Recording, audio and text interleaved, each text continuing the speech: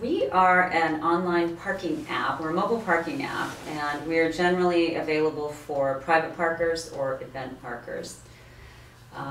We are launching hopefully next week.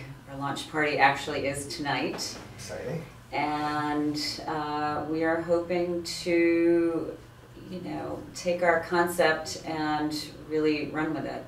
We feel like we have a pretty thorough process for getting people to private parking spaces and removing all of the guesswork that we feel several of our competitors who reached the market before us didn't quite iron out.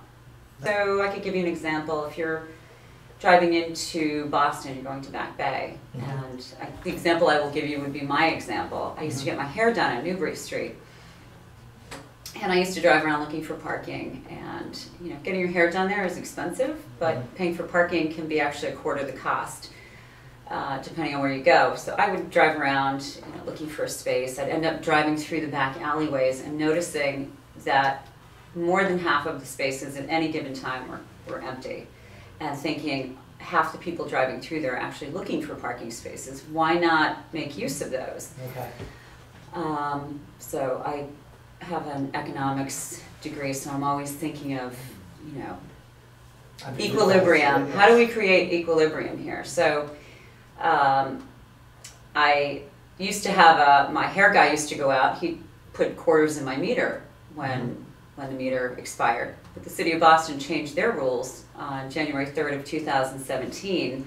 They quadrupled the parking meter rates in that area, and they also timed all of the blocks for 2 hours. So for example, if you're on the block and your meter expires, after that term, it doesn't matter if you fill the meter again, you still have to move your car. Otherwise, even if you have money, you're going to get a ticket. So in any case, then this July, they increased the ticket fines. So a regular ticket goes from $25 to $40. Tow zone goes from $50 to $90, and so on and so forth. So parking is getting squeezed really tight. Not to mention, there are very few players now in the commercial parking market, and they have not quite a monopoly, but they do some price fixing, as would be evident if you look at any of the garage prices and when they time out. So we're targeting them. We're not targeting the municipalities per se, but there really is just there's a real squeeze on parking right now. So we're hoping to kind of help that. Interesting.